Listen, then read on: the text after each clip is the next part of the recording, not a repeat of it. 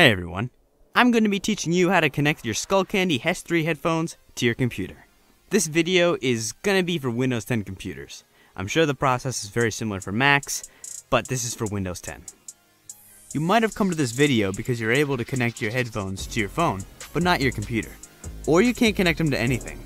Either way, here's a tutorial to connect your headphones to your computer. Bluetooth is kind of a big deal for these headphones. I mean, Skullcandy does give you a double-sided aux cord, but it disconnects at random. You could have some awkward moments at school with this. Hey man, what are you listening to? Oh, it's just a little something I made. Oh, can I hear? Yeah, I'm still working on it. I'll send you it when it's finished. Oh, okay. Oh my god, Ronnie!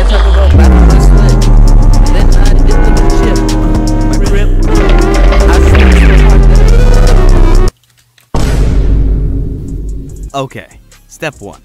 Turn off your headphones. You can do this by holding the power button for 3 seconds until you hear a girl's voice say, "Power off." Step 2. Go into pairing mode. You can do this by holding down the power button for a total of 6 seconds. Even after it says power on, be sure to keep holding it until it says pairing mode is activated. Step 3.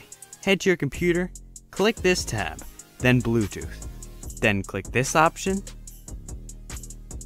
then this option, and your headphones should appear here. If your headphones don't appear here, be sure to repeat these steps. That's about it. Thank you for watching.